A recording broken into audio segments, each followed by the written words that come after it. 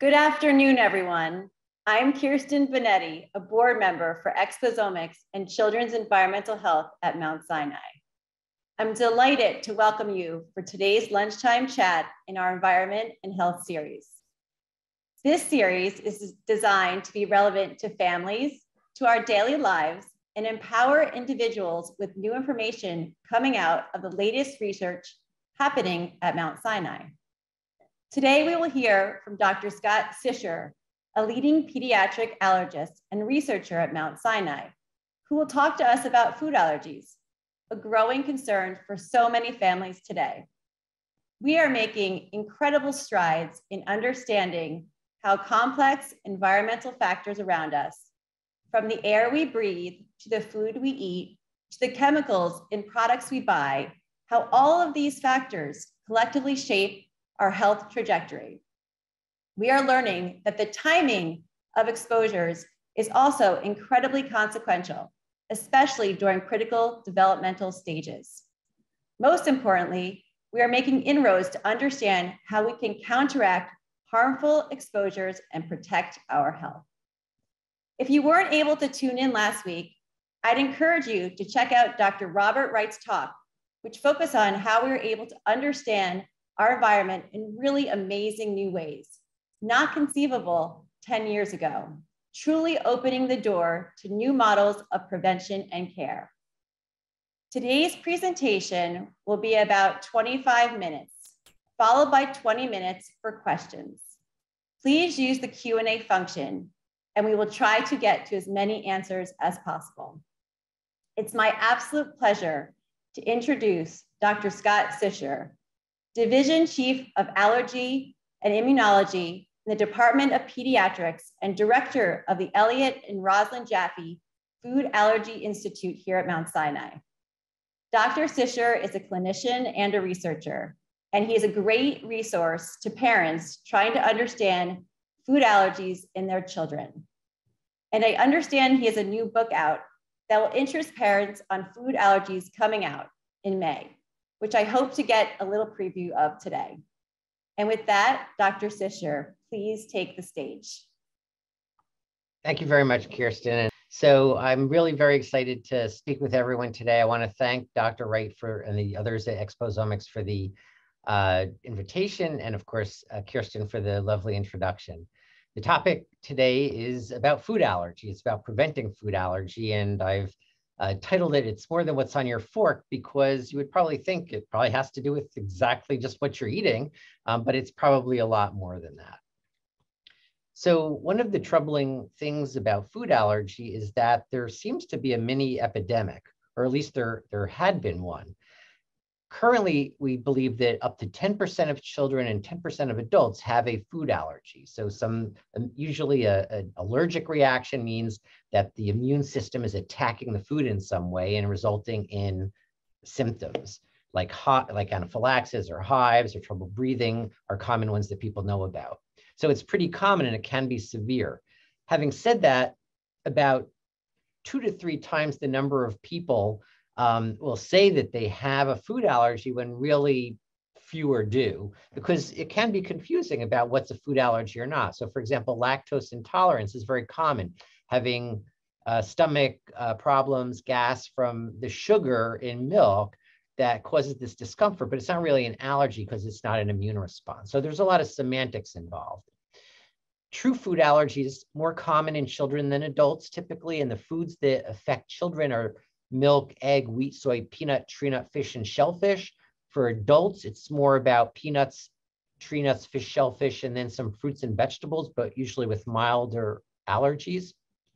And ultimately, a person could be allergic to virtually any food, but the ones I just mentioned are the most common ones. Now, the CDC reported that from 1997 to 2007, there was a 50% increase in food allergy. We had done a study from 1997 through 2008 across the United States looking for the prevalence of peanut allergy in children. And when I first did this study in 1997, it was 1 in 250 children with a peanut allergy. We repeated it with the same techniques of the study, and I was shocked by 2008 to see essentially a tripling in that number to 1 in 70 or over 1%. I did not believe my own study.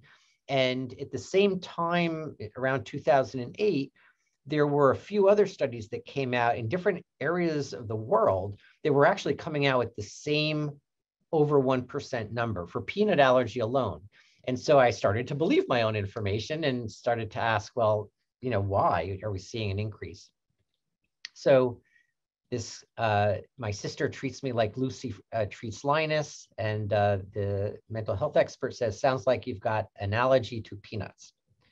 So I know right now I'm just focusing on peanut allergy, but the same story or questions can be asked about any food allergy. When we're thinking about what would make a person's immune response go haywire or wrong against a food that's supposed to be nourishment, we think about the different parts of the story. And one part of the story is genetics.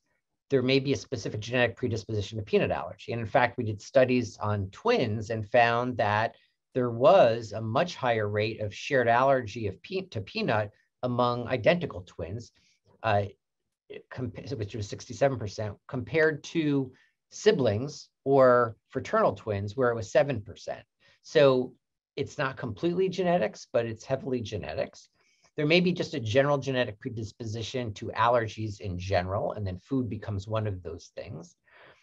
We have many studies, and I'm going to go into this more deeply, that having eczema or atopic dermatitis is a risk factor for food allergy or peanut allergy. We believe that environmental exposures are going to be playing a role. There were some studies suggesting that use of antacids might play a role as a risk factor for food allergy, perhaps ingesting foods that are similar but not exactly the same. So for example, peanut is a type of bean, and maybe eating other beans would be an issue. That actually does not turn out to be an issue. Topical exposure to things, not just maybe chemicals, but actually allergens such as foods themselves. Pollen proteins have similarities with some foods and could be a trigger or reason. There's also the issue of processing. So if you were to, just pick a peanut out of the field, it's much different than the type of peanut that we typically eat, which is roasted peanut, which is cooked at high temperature, it's caramelized, and that really changes a lot of the proteins. And then the timing, as Kirsten alluded to, the timing of eating the food, is it different if you're eating peanut at 6 months of age, at 12 months of age, at 5 years of age? And also how much you would eat. Does it matter if you're having it periodically or more continuously? What about the mother's passing the proteins on through breast milk or breast milk in general, or what the mother might be ingesting while she's pregnant? So these are all things that we thought of, but there are even bigger ones, like there's an obesity epidemic, which changes the immune responses to things. There's so many chemicals in our environment and urbanization. We're not living in rural areas and farming societies, which have very different exposures. So there's a lot going on with our environment. And if there's an increase, a tripling of peanut allergy over a short period of time, there's really no easy way to blame genetics on that. It really has to be the environment. So I want to take you back in history about 22 years. When I was just a few years into being an allergist, the American Academy of Pediatrics came out with prevention guidelines for food allergy. And they said, based on very little information, that if there was a family history of allergy, then the mother should consider avoiding peanuts and nuts during pregnancy and should breastfeed, and also during breastfeeding. And that a baby, imagine this, as I read this, I was kind of in shock. A baby should avoid milk to age 1, egg to age 2, and peanut, tree nut, and fish to age 3. Now that was based on some studies, but they weren't perfect studies by any means. And I was just looking at it thinking, well, gee, you could have a perfectly healthy baby whose, father has hay fever and asthma, and you would be saying, don't give this baby milk till age 1, egg to age 2, and that means no birthday cake. And no peanut, tree nut, or fish to age 3. I mean, those are a lot of healthy foods. So I immediately was questioning, where did this advice come from, and should we even be giving it? So as the years went by, between about 2000 and 2010, a number of studies came out that were actually against that advice. what was being found was that risk factors for peanut allergy, again, I'm focusing on that as a target food because it is such a common and significant allergy, topical exposures to creams that had peanut in it was a risk factor. And having eczema was a risk factor, but just about anything going into the mouth of a baby was not. So the baby eating peanut early on was not a risk factor. The mother eating peanuts while pregnant or while breastfeeding was not a risk factor. So that was sort of counter this idea of not eating it.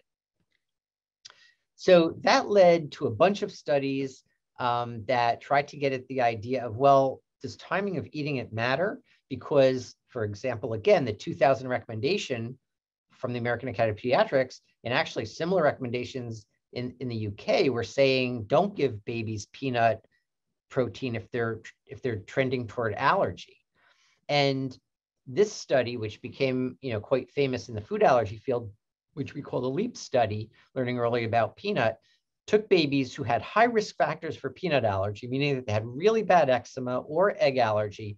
They evaluated them at 4 to 11 months of age, and they did allergy testing to peanut. If the allergy test was very strongly positive, they said, okay, you're not in the study. It looks like you're already allergic. But if the allergy test was negative or a little bit positive, they randomized them to avoid peanut, as the general instructions had been, or to actually go ahead and eat peanut, which often had to be done initially under supervision to make sure they didn't get sick from it. But at the end of the day, as you see here, and if someone could shout out to me if you could see the pointer, but those, whether they had, great. So whether they had a positive allergy test or not, overall, if they were given peanut early, they had overall an 80% reduction in peanut allergy. So it really proved that eating peanut early was a good thing. I'm going to get to why that might be, but at that point, I had already now gotten more into the field of allergy, and the American Academy of Pediatrics went back, got involved with the American Academy of Pediatrics, and ended up on a group that rescinded. So in 2008, I was on the group that rescinded the recommendations that I showed you before that were made in 2000. The recommendations we were left with at the time was, don't alter the diet. But we didn't talk people into eating allergens early. We just said, you shouldn't delay introducing them. This study changed things again, and it resulted in your tax dollars at work.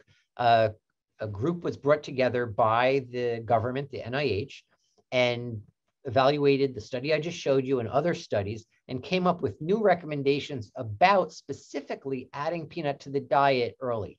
And the instructions were divided into 3 ways. One was the exact same group that I mentioned before that we were in the study. Very high risk for peanut allergy, someone with severe eczema or egg allergy or both.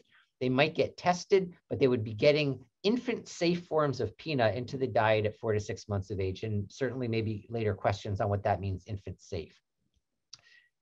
Guidelines 2 and 3 were sort of for the rest of the population. If there was a little bit of sign of allergy, it was encouraging people to get peanut in early.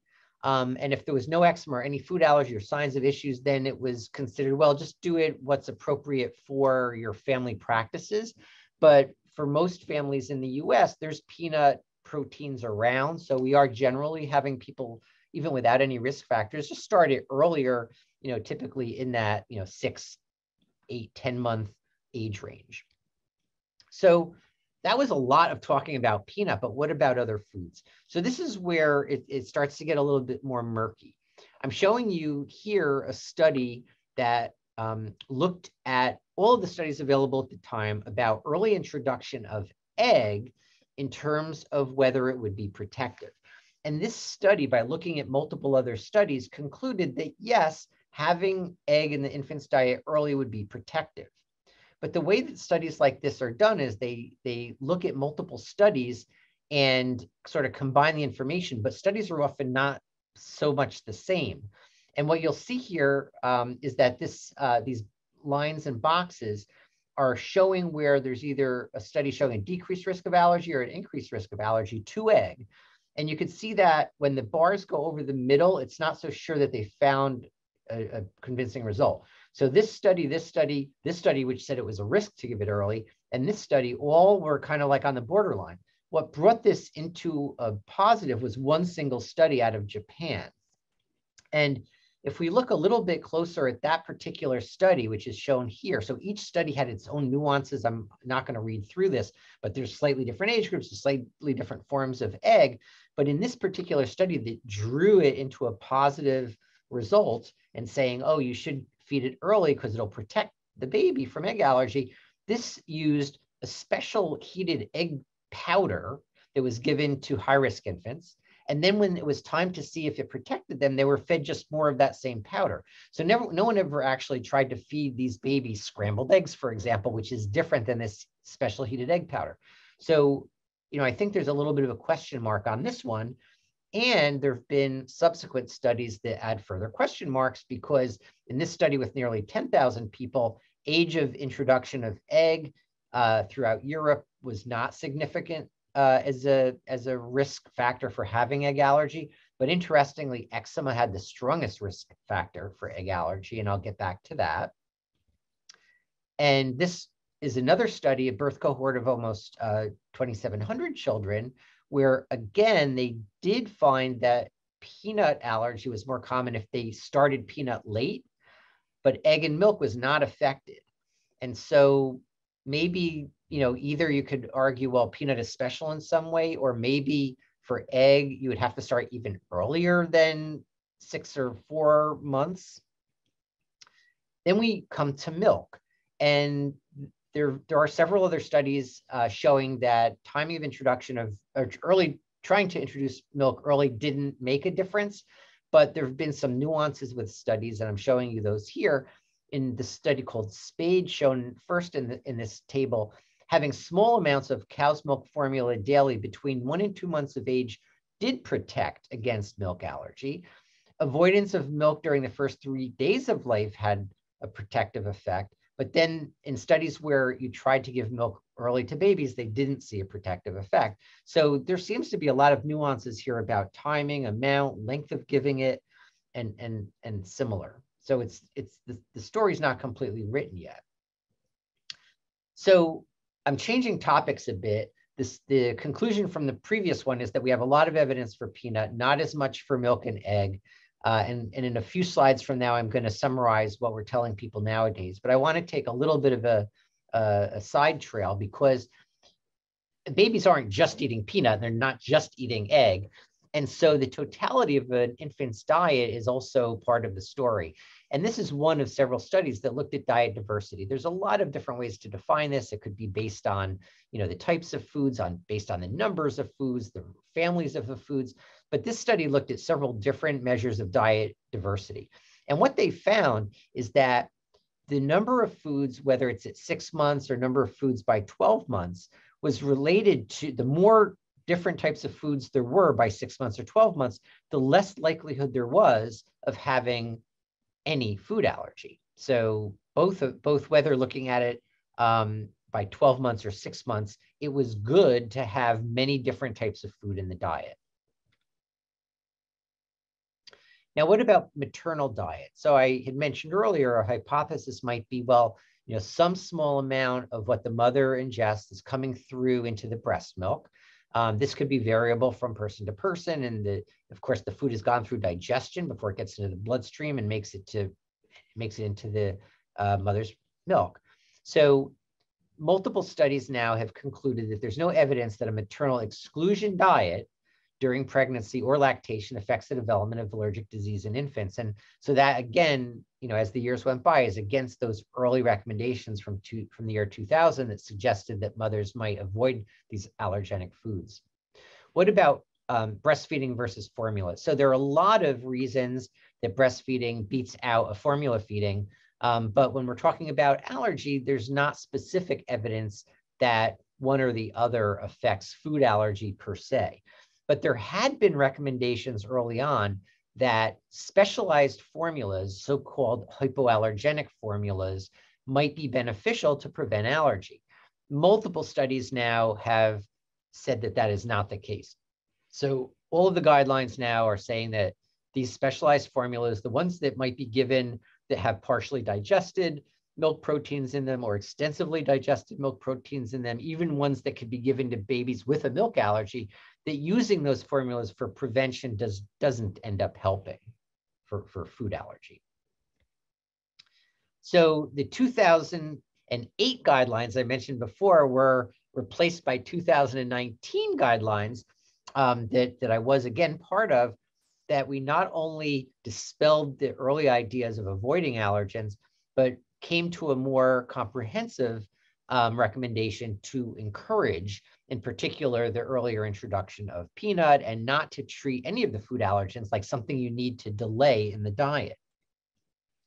So the general approach now that I will be telling families, and to some extent, whether they have allergies or not in the family, not to delay common allergens. Whole milk is not, is meant for baby calves, not for baby humans. So if breastfeeding is not being done, then milk-based formula could be used. But milk products like yogurts and things like that in the first year of life could certainly be added. Egg, peanuts, tree nuts, again, in infant-safe forms, meaning a peanut is a choking hazard, a nut butter is a choking hazard for an infant, but smoothed out or mixed into things or powder forms or ground into something, that would be more infant safe. Include allergens with solids in those forms around 6 months, but not before 4 months. There's some controversy about should you exclusively breastfeed to 6 months or 4 months, and there's different approaches on that. Having a diverse diet, a healthy diet. If there's severe eczema or other food allergy, we consider evaluations, but we try not to do too many tests because there are problems with over-testing. Many times a positive test will happen, but the person's not allergic. There's no protective benefit from the formulas I mentioned before, the hydrolyzed formulas. We don't have the mother exclude allergens, and we do recommend exclusive breastfeeding for those first months, but we can't say that it's going to prevent food allergy per se.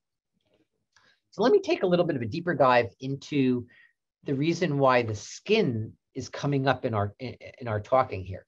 So when you get food into the body through the mouth, it goes into the digestive tract, which has a specific way of handling proteins. It has to think a lot about, well, here's some bacteria that I, want to get rid of. Here's some bacteria that's healthy that I don't want to get rid of. And here's nourishing food proteins that my immune system will intelligently see, but doesn't want to attack. And a difference in a specific set of cells will do that. When you have eczema and the skin is open and inflamed and abraded and absorbs things easily, the types of immune responses are actually more along the lines of allergy types that make allergic antibodies that cause problems, or make allergic immune responses that cause problems. So you could say there's some kind of race here where a baby with eczema, if they're getting the food early enough, then the immune system from the gut might take over and make it okay. But if they're not getting it in their mouth and it's everywhere around them, then it's getting on their skin. So that would be a reason why the earlier introduction by mouth could be helpful. But it might also make you say, well, wait a minute, if I could make the eczema better, maybe that'll be helpful, because if it's getting in through this bad skin barrier. So here's a demonstration of sort of two things going on at once. This is a study that we did with a cohort of children who were high risk for food allergy. And we looked at their home dust, and we measured how much peanut we could find in their dust at home. As the amount of peanut in the dust at home increased, the risk of peanut allergy increased. But for the ones who had atopic dermatitis, AD, it was even more increased. So kind of more proof that having it in the environment, maybe without eating, or especially if you have this eczema, is a problem. So you might theorize, well, if we could improve the skin barrier, then we'll have less of a problem. There have been 2 trials so far that actually did not find that using emollients on the skin ended up protecting against food allergy. It helped some with the eczema, but didn't make the food allergies not happen. There are a number of trials, some are happening now and some are planned to look at this further, because people really thought that this would do something, and so it's still being looked at. Now, I mentioned about a healthy diet and a diverse diet. I guess we could discuss what is healthy, but one of the ways that a lot of food is made nowadays is to, I mentioned before, roasting peanut. And high heat and unhealthy fats together, like a barbecue, can cause a lot of potentially inflammatory chemicals to happen. These are sometimes called advanced glycation end products. And there's immune studies showing that they could hype up sort of an adverse inflammatory response. This paper that I'm showing you here is really like a theory paper. It's not a study with a lot of data about a specific trial or something like that. But they do note that in diets that include more of these like barbecued meats and not enough fresh fruits and vegetables, that there's more eczema, hay fever, asthma. Food allergy hasn't been looked at yet, but you would imagine that it could potentially also be part of that story. So what about other types of ways of changing the diet that aren't the food specifically? So looking at adding healthy fats to the diet might be a way of improving the equation, and looking at that in pregnancy was an idea. Probiotics, in other words, healthy bacteria or ways to make more healthy bacteria, might be another way. There actually aren't studies that had looked at just giving it to pregnant women, but they also were giving it to the infants for a few months afterwards. So some studies did find reduced allergy testing that was positive to egg and peanut, but no impact on final outcomes of egg or peanut allergy for supplementation with healthier fats. And although using probiotics reduced some eczema, again, it didn't really impact the food allergy. Vitamin D has also been looked at. It was noticed that there's more allergy and more autoimmune disease as you go further away from the equator with less light. And if there's less light exposure, there could be less vitamin D production in your own body. And we do see vitamin D deficient pretty commonly. So far, there's one study that should have results soon that's looking at vitamin D supplementation. To see if it would reduce the risk of food allergy. So far, there is mixed evidence from epidemiologic studies about whether this would be the case. But having a clinical trial will be helpful to figure that out.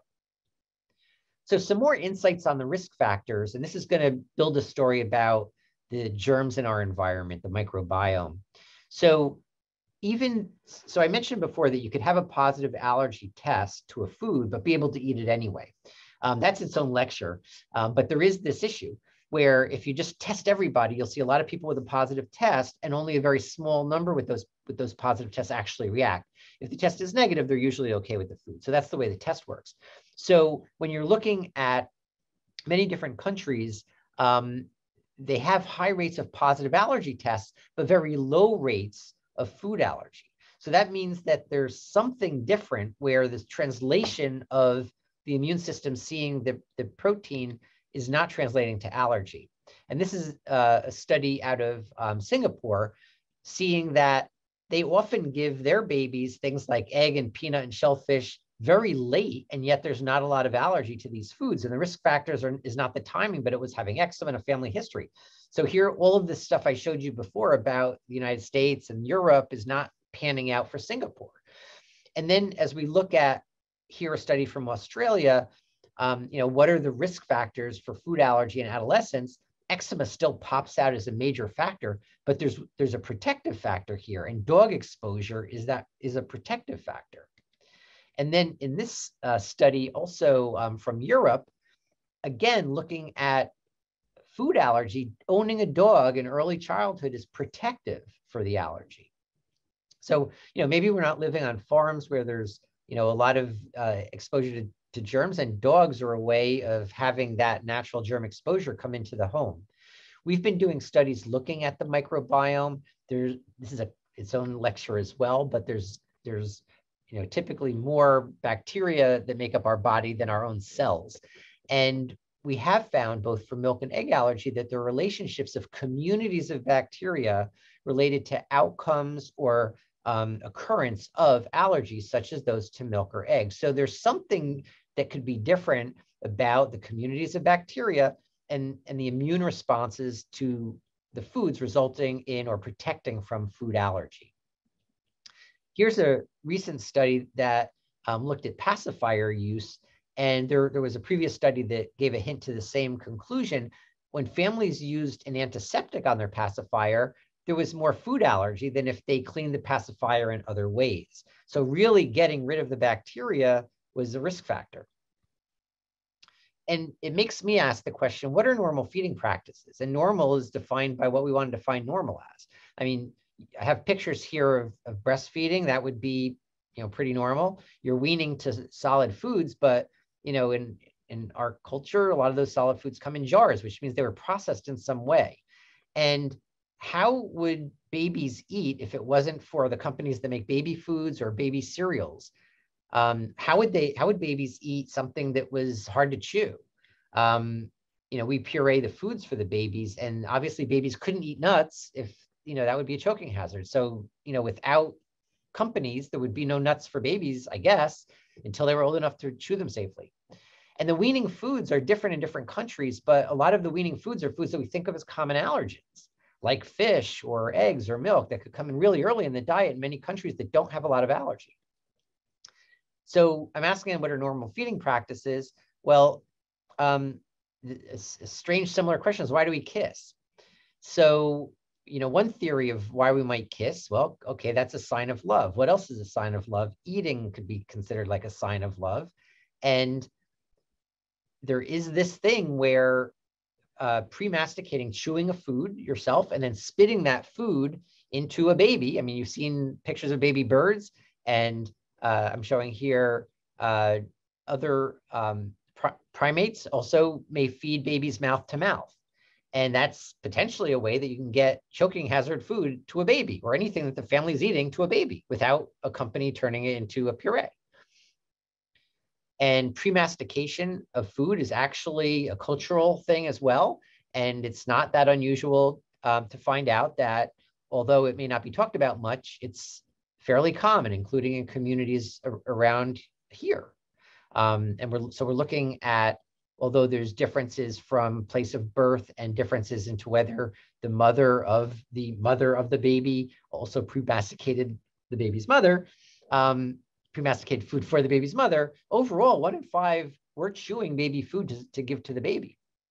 And this is from a number of years ago, but Alicia Silverstone from Clueless was caught on Fox News saying he literally crawls across the room to attack my mouth if I'm eating, and she's giving her baby food out of her mouth. And Fox News asked medical and nutritional experts what they thought of that feeding for humans, and they said it doesn't seem like a hygienic practice. So I think that doctor was probably saying it in a negative way, not hygienic, but I guess I would argue, well, gee, that's a way that the baby would be getting the food that the society eats, would be getting germs that the society sees, and it would be a diverse and potentially healthy diet. So I'm not saying everyone should start doing that, but just making some food for thought, as they say. So as I end here, I want to tell you about a few studies that we're doing. This study, which is NIH sponsored, we asked the question, it turns out that there are studies where vaginal delivery is a risk factor for having allergy and food allergy. And the reason we thought was that babies who come through the vaginal canal get all sorts of bacteria from the mother, but the babies who are coming out by C-section are doing that in a very sterile type of environment and are not getting that burst of bacteria to begin life with. So what would happen if you seeded them with the bacteria from the mother's vaginal canal? That's what we're looking at in this study. We also have a birth cohort study, also for individuals who are giving birth at Mount Sinai, where we're trying to learn more about the various risk factors from the environment, from genetics, and all sorts of ways that people may have outcomes of food allergy and eczema. We also have a study starting where we're testing a specific mix of bacteria that, based on various studies, could be healthy types of bacteria that might prevent allergy, food allergy. And so we're currently enrolling babies from 1 to 12 months of age. And after we get a group of those, we'll be going down to newborns under 1 month of age. We have a very busy clinical team doing all of these studies and seeing our patients. And I wanted to just give you some insights on the Jaffe Food Allergy Institute. I consider us the most trusted name in food allergy since establishment in 1997, with strong funding from NIH, patients cared for. We have a huge number of trainees who've gone on to run programs all over the country and world, and high impact on research advances.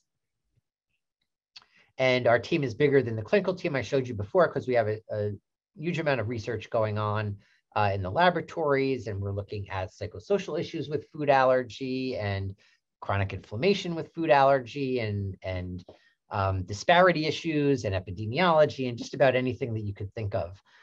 But we do have more to do in the field of exposomics. To learn more about our studies, you can email us at foodallergyresearch@mssm.edu to get on our email list. You can also search us on Facebook. We do monthly parent groups thanks to our parent advisory board. We just did one about nutrition, and there'll be others coming up. So check Facebook for that. So with that, I thank you and open up the questions. Thank you so much, Doctor. That was an excellent and very informative presentation. And now let's get to some questions. So first, you mentioned that food allergies are more common in children than adults. Is that because you're seeing increased allergies over time in kids, or because adults are actually overcoming these allergies as they age? So the answer is both, and then also that my statement is not necessarily true to begin with. So the classical thing is that young children are more prone to allergies to milk, egg, wheat, soy, peanut, tree nut, fish, and shellfish. The milk, egg, wheat, soy part, they typically outgrow.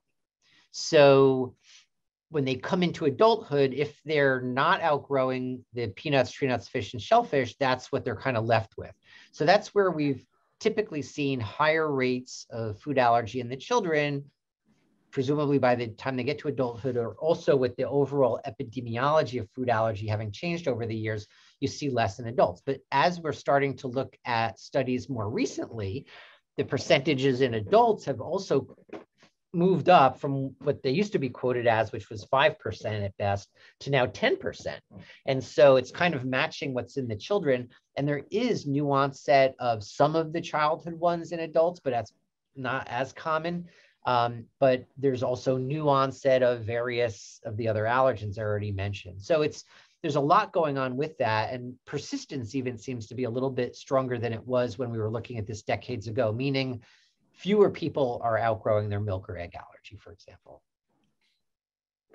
Thank you so much. Another question has come in about vitamin D supplements in babies. Is it safe for babies to take vitamin D supplementation? I'm not going to give an answer to that because I think you should talk to your pediatrician, but yes, I will leave it at that. We do check vitamin D frequently in our food allergy clinic, but as I mentioned before, there are reasons to be vitamin D sufficient, but you don't want to be overdosed with vitamin D either, because that could also be a problem. So definitely talk to your pediatrician about it. Okay, wonderful. Next question. I know you mentioned the study on bacterial mixes, I assume giving them to babies, and I assume that's in the form of a probiotic. So do you recommend giving kefir or a probiotic to a baby or a toddler to prevent allergies? Right. Well, the first part could be a yes, and the second part would be probably it doesn't. So let me rephrase the question as two. If a family says to me, hey, we would like to use these, whatever the, name your probiotic, my answer would be, I don't have a reason to tell you not to. And certainly go ahead. I mean, I don't think there's anything specifically dangerous about it. But if it's to prevent food allergy, then I would say that, the data so far is mixed on that, and there's no real evidence that it's going to help. And part of the problem there is that, there've been multiple studies, and although the, general evidence has been, oh, it didn't prevent anything, the problem has been that it hasn't been looked at typically as communities of bacteria. It's like, here's this one bacteria, or here's a random number of bacteria, but it probably matters what the bacteria are. It's not just that they're bacteria. So, the studies that we did that I showed you, and the study that is an intervention study that's coming up, are looking at it not like, oh, there's one missing thing or there's one too much of something. It's really communities of bacteria. And the reason that the bacteria have even anything to do with it is because they're going to interact with the foods that we eat. They're going to interact with the immune system. And there's a lot of different metabolic things that happen. So it's a very complex ecosystem going on there, and the changes in balance. So what I didn't show you was, people who grow up on farms, I kind of implied this, but people who grew up on farms, have less allergy problems. And even in areas that become urbanized, and this has happened in many areas in China where the rates of allergy and food allergy were very low, but then they industrialized and suddenly they, blossomed into the numbers that we see here. It all had to do with sort of this change in all of the environmental things, this way of living. Great, having dishwashers. So there's a study showing even having dishwashers. So, if you, in the old days, you would wash your dishes in the sink and you probably didn't do as good a job. So families that had, so there's a study saying families that have dishwashers have, it's just a cleaner environment again. And do you also think that farming practices or food production or eating organic versus non-organic may contribute to a food allergy or the prevention of a food allergy? Yeah. So the last twist that you put on it, it makes a big difference. I don't think that the process, it's about, there's two different things. There's prevention, and then you're already allergic to it. If you're already allergic to it, then the food is the food, and there are nuances to talk to your allergist about, because yes, there are people who could tolerate less of something or a different process of something. So there's someone, maybe who could tolerate egg when it's baked into a cookie, but not tolerate egg when it's scrambled, because it's cooked differently. But really, I think what the question was about is the prevention aspect of it and the processing. So processed food in general, and I showed you baby food jars, and I always make a joke that my breakfast each day, which I'll show you, I won't show you a brand name, but I'll show you it's something that will never go bad, right? So there's no bacteria in here. So, if I were smarter and having, fruit for breakfast, which I also may do, then I'm getting some natural dirt from the environment. But if I'm eating that packaged thing, I'm getting nothing. And eating a finger food, you get something off your fingers. So yes, like not being in a healthy, in a farm environment, you're kind of forced to have all of that bacteria.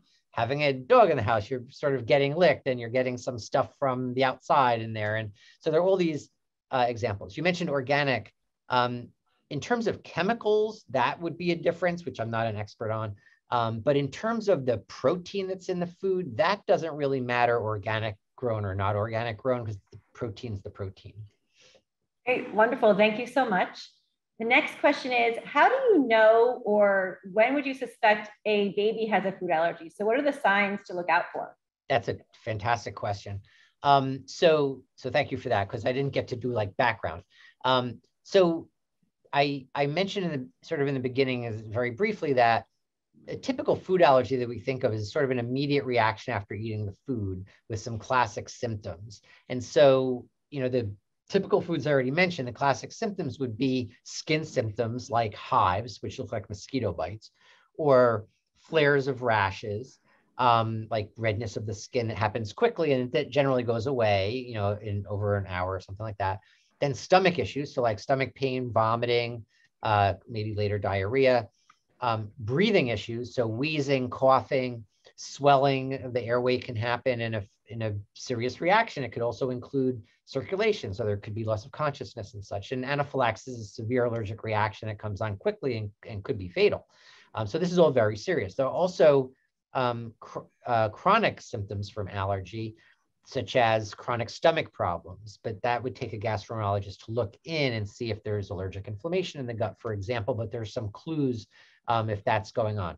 Chronic eczema, that's a tricky one because atopic dermatitis or eczema is a skin disease. And so you can certainly have that without food allergy.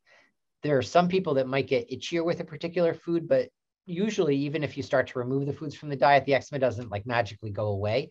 So nowadays we're not trying to remove a lot of food from the diet for eczema, but if there's a super high suspicion, we'll look into it. And so for a baby, which was the original question, having hives around the mouth, swellings, those and flares of rashes are the most common things. But if there's vomiting and diarrhea, we also worry. Great, that's very, very helpful. One more question. The title of your upcoming book, The Complete Guide to Food Allergies in Adults and Children, seems pretty straightforward. Could you tell us a bit about it and who it's written for? It is written for families who have or living with or care for people with food allergies. So that could include, teachers and, anyone who has to manage food allergy. It's in a question answer format with over 1,000, I think it's around 1,200 questions. And it incorporates all of the newest stuff. Like I don't have, I guess, time today to talk about all of the treatments that we're looking at for food allergy. And there's now an FDA approved therapy, and there's a whole bunch of things in the pipeline. There's a lot of new information about what to do about food allergies and how to manage it, about the treatments that are used for an allergic reaction. And of course, all of these prevention things, which are new. And I think I covered most of those today, so you could maybe read quickly through that chapter. But yes, that's the goals of the book. Thank you for asking. Great. And when is that book coming out? I believe next month. Wonderful. Well, thank you so much for your time today, Dr. Sicherer, and maybe we can have you on again to talk about the treatment side of things. Well, Kirsten, thank you again, and thank you for the invitation as well. It was a pleasure. Absolutely. Well, thank you, and thank you to everyone who joined us today. If you could, please send us your feedback by taking a photo of this QR code to complete the evaluation survey. We will also send it to you via email for those who have registered. I hope that you will join us next Wednesday for a talk by Dr. Manish Arora, who will update us on his autism-related research and opportunities for early intervention. Thank you so very much for joining us today during your lunchtime, and have a wonderful day.